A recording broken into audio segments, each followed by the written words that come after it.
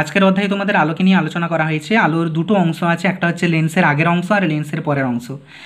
তোমাদের প্রথমের ভিডিওগুলোতে লেন্স ও তার পরবর্তী অংশগুলো সম্পর্কে আলোচনা করা হয়েছে, এগুলো হয়ে গেলে পরে প্রথমের অংশটা সম্পর্কে আলোচনা করব। তো যাই হোক, লেন্স বললেই আমরা সাধারণত দুটো ক্যাটাগরি সম্পর্কে জানি, একটা হচ্ছে উত্তল লেন্স আর একটা হচ্ছে অবতল লেন্স। উত্তল লেন্স মানে যে লেন্সের মাঝের অংশ মোটা, দু প্রান্ত সরু। অবতল লেন্স মানে যে লেন্সের মাঝের অংশ সরু, দু প্রান্ত মোটা। আর যেমনটা ছবিতে দেখানো হয়েছে, এই ছবিগুলো দিয়েই উত্তল বা অবতল লেন্সকে সিম্বলাইজ করা হয়। একই রকমভাবে যে ছবিগুলো দেওয়া হয়েছে সেই ছবিগুলো হচ্ছে উত্তল বা অবতল লেন্সের সাইড ভিউ। তবে অরিজিনাল দেখতে কেমন উত্তল বা অবতল লেন্স সেগুলো এই ভিডিওর থাম্বনেলে যে ছবিটা দেওয়া আছে সেই ছবিটা দেখলে তোমরা বুঝতে পারবে। তাহলে উত্তল লেন্স যার মাঝের অংশ মোটা, দুপ্রান্ত সরু, অবতল যার মাঝের অংশ সরু, দুপ্রান্ত মোটা। দেখো, এই উত্তল বা অবতল যেই লেন্সই হোক না কেন, আমরা দেখতে পাচ্ছি যে লেন্সের দুটো তল থাকছে, তাই না? এই লেন্সটার ক্ষেত্রে দেখো দুটো তলই উত্তল, এই তলটাও উত্তল, এই তলটাও উত্তল। সেই জন্য সিম্পল উত্তল লেন্সকে অনেক সময় উভতল লেন্স বলা হয়, কারণ উভয় তলই উত্তল। তাই একই রকমভাবে এই অবতল লেন্সটা যেটা দেখানো হয়েছে তার উভয় তলই দেখো অবতল, এটাও অবতল এটাও অবতল। সেই জন্য এটাকে অনেক সময় বলা হয় উভাবতল, উভয় প্লাস অবতল, উভাবতল। আবার সবসময় যে লেন্সের দুটো তলই উত্তল বা দুটো তলই অবতল হবে এমন কোনো মানে নেই। তলের প্রকৃতির চেঞ্জ হতে পারে, আর তলের প্রকৃতির বিভিন্নতার জন্য লেন্সের নামও বিভিন্ন হয়ে যায়। যেমন দেখো, এই লেন্সটা যার একটা তল সমতল একটা তল উত্তল, সেই জন্য সমতল প্লাস উত্তল করলে হয় সমতলোত্তল। এই লেন্সটার একটা তল অবতল একটা তল উত্তল, সেই জন্য হয় অবতল প্লাস উত্তল, অবতলোত্তল। এই লেন্সটার একটা তল সমতল একটা তল অবতল, সেই জন্য এই লেন্সটার নামকরণ হয় সমতল প্লাস উত্তল, সমতল প্লাস অবতল মানে সমতলাবতল। এই লেন্সের ক্ষেত্রে একটা তল উত্তল আর একটা তল অবতল, সেই জন্য উত্তল প্লাস অবতল করলে যেটা দাঁড়ায় উত্তলাবতল। তাহলে এই লেন্সটার নাম হয়ে যাচ্ছে উত্তলাবতল। তো এই রকম বিভিন্ন ধরনের লেন্সের প্রকৃতি হতে পারে।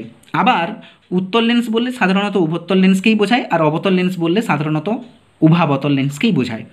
এই উত্তল লেন্সকে অনেক সময় অভিসারী লেন্স আর অবতল লেন্সকে অনেক সময় অপসারী লেন্স বলে।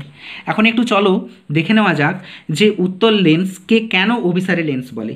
এই প্রশ্নের উত্তরে তোমাদের প্রথমে এরকম একটা ছবি আঁকবে, উত্তল লেন্সের ছবি। এরকম কাটা কাটা করে না আঁকলেও চলবে, সিম্পল উত্তল লেন্সের একটা ছবি আঁকবে, কতগুলো সমান্তরাল রশ্মি আঁকবে, প্রতিষ্ঠিত হওয়ার পর একটা নির্দিষ্ট বিন্দুতে এসে মিলিত হচ্ছে সেরকম একটা ছবি আঁকবে। ছবিটা আঁকার পর যেটা ভাষায় বলতে হবে, যেহেতু সমান্তরালে আসা আলোকরশ্মিগুচ্ছ উত্তল লেন্স দ্বারা প্রতিষ্ঠিত হওয়ার পর অভিসারী আলোকরশ্মিগুচ্ছে পরিণত হয়, তাই উত্তল লেন্সকে বলা হয় অভিসারী লেন্স।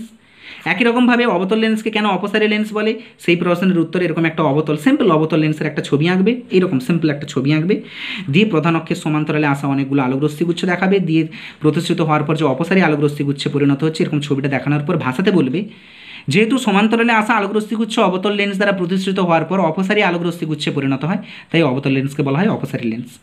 তবে তোমাদের মধ্যে হয়তো অনেকে তোমরা ভুলে গিয়ে থাকতে পারো যে অভিসারী আলোকরশ্মিগুচ্ছ বা অপসারী আলোকরশ্মিগুচ্ছটা কি। যারা ভুলে গিয়েছো তাদের জন্য একটু বলে দিই, তোমরা 7-এ পড়েছিলে অভিসারী আলোকরশ্মিগুচ্ছ আমরা সেই ধরনের আলোকরশ্মিগুচ্ছকে বলবো যেই ধরনের আলোকরশ্মিগুচ্ছ কোনো একটা নির্দিষ্ট বিন্দু অভিমুখী হয় বা কোনো একটা নির্দিষ্ট বিন্দুতে গিয়ে মিলিত হয় বা বিন্দু অভিমুখী হয়।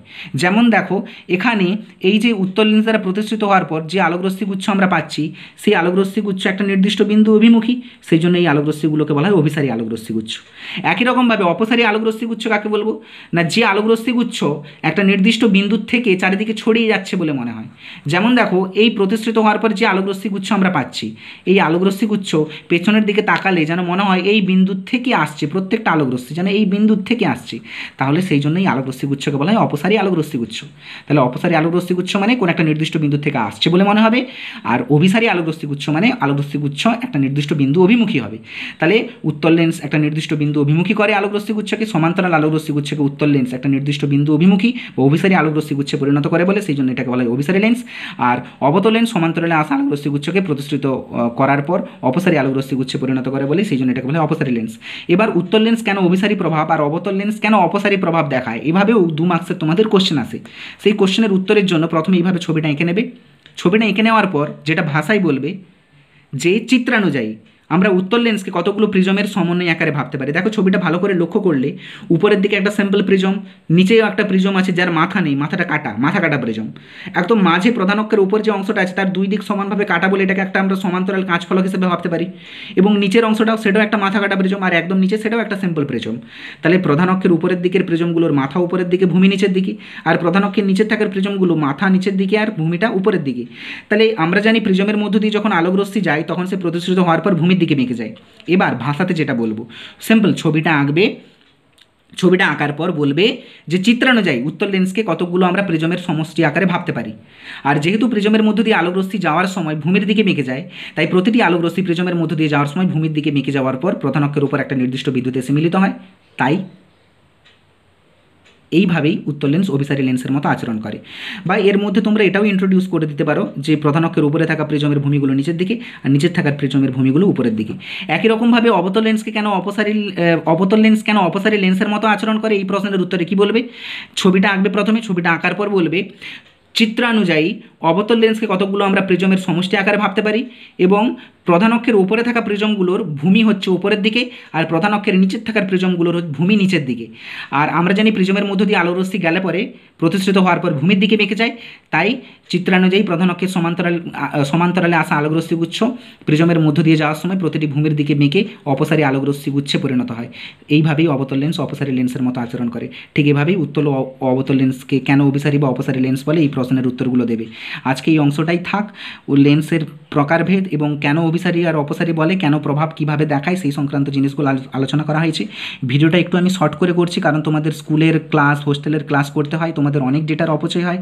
তারপরেও এই ভিডিওগুলো তোমরা দেখো, তাই বেশি টাইম নিলে পরে বেশি ডেটা দরকার, সেই ডেটা তোমাদের থাকে না, তাই ছোটো করে করছি। পরের ভিডিওগুলোও ছোটো করে করবো। তোমরা যে ছোটো ছোটো অংশগুলো হচ্ছে মন দিয়ে শুনবে এবং তার সাথে সাথে বইটা পড়বে। ওকে, ভালো থাকবে।